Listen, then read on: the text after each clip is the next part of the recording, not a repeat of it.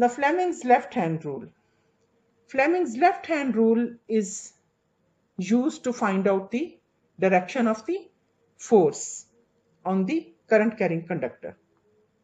Now the three things, the magnetic field, the current in the rod and the force on the rod, these three are mutually perpendicular to each other.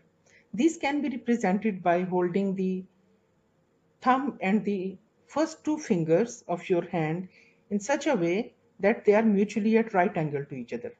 All these three are at right angle to each other. Then if thumb indicates the direction of motion, first finger indicates the direction of external magnetic field, then second finger will indicate direction of conventional current. Now if the thumb and the first two fingers of the left hand are held at right angle to one another with the